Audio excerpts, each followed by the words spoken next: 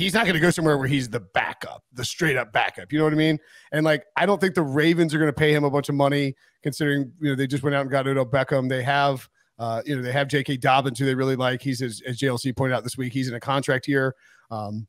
The teams at the top are a pretty good list. The Rams, definitely a good sleeper.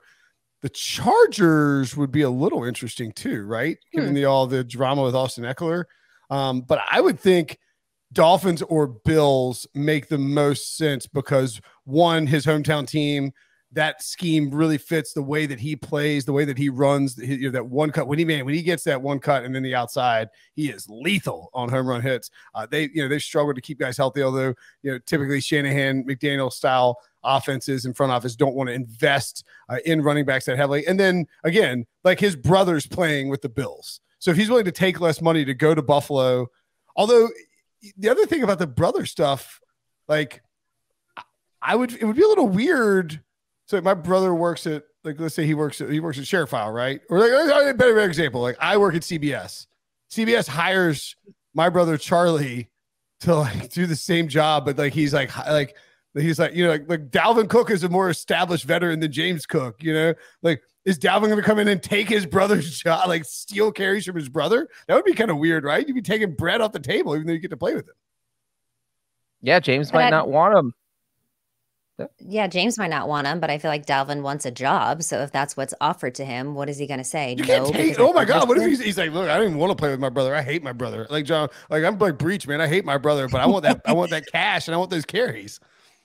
Has Dalvin said anything publicly? Like, obviously, I know that DeAndre Hopkins did that whole thing about the things that he's looking for. Dalvin, I don't believe, has said anything about this situation, about the Vikings or where he's going. What's interesting, and Breech, I did actually check these numbers. This was in our chat, is some of those teams at the top, we have seen some running backs rushing yards season totals kind of shift with this Dalvin Cook news. So looking at Miami, Jeff Wilson's rush yards prop yesterday is 600.5. Now it's 550.5. You got Raheem Mostert also yesterday, 575.5. Today, 525.5.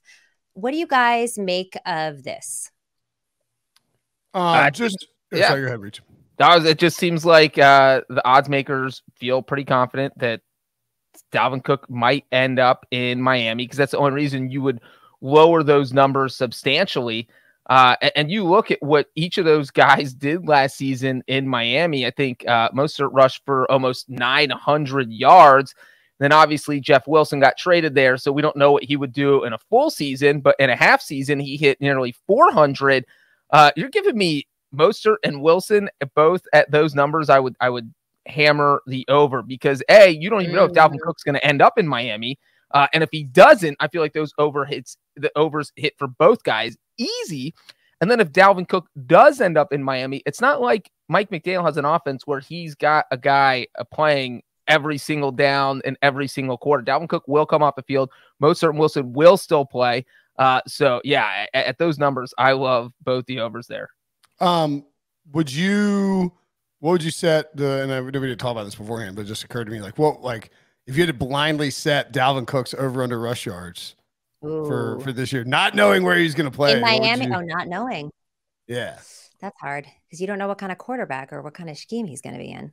Yeah, I mean, this is just what's wild is that the books are like, to Breech's point, are just, you know, the heavy adjustment, sort of panic adjustment on these props. I mean, you know, I'd love to see, like, I don't even know that you can.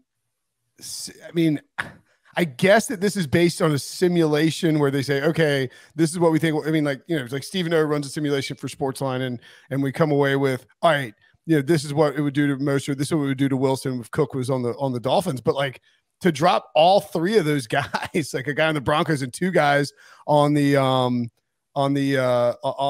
Dolphins is kind of crazy. I would probably say like 750 for Dalvin, just because I think wherever he goes, he's probably not going to be the feature back. You see 885 was his number before. I mean, he could easily hit that if he's healthy and he lands on a great situation. But you know, I don't think that like we're going to see a massive number in terms of, oh, shout out Dom in the chat had the same number. Good job. Or bad job, depending on what it is. I think like, I just think that we'll see He's just not going to go somewhere where he's the guy. I mean, there's just not many. Well, Miami, no way. Yeah. Yeah, I mean, they're just going to mix it up. Worth noting that Mike Florio, who is a Vikings fan, actually blasted the Vikings. Vikings sent strange message by dumping Dalvin Cook. Yes, they need the cash and cap space to sign Justin Jefferson, but it would have been easy to exercise the right to restructure Cook's contract and push cap dollars to future years as the cap keeps going up and up. On the one hand, there's a certain amount of self-awareness that comes to recognize that having Cook on the team will deliver a Super Bowl win this year. On the other hand, why wave a white flag preemptively? If you're Minnesota, all due respect to Alexander Mattison, I think he's a good running back. I don't think he's Dalvin Cook. Is this should they have kept Dalvin Cook? You just restructure his deal and bring him back for another year and let him play it out. And maybe he wasn't willing to just play on a 1-year deal. It's entirely possible too. It's between this and Danielle Hunter being rumored to be on the trade block, maybe the Dolphins, maybe the Vikings 3-1 was a good number after all to win that division. Yeah, and the one thing about Dalvin Cook, though, is that he's gone to the Pro Bowl in 4 straight years. We're Brinson's pinning his over-under at 750, and this is a guy who has rushed for at least 1,100 yards in 4 straight seasons. So that tells you that it feels like the Vikings were just ready to move on, or that if they tried to renegotiate with Dalvin Cook, that he said, yeah, look at my numbers. There's no way I'm taking a pay cut.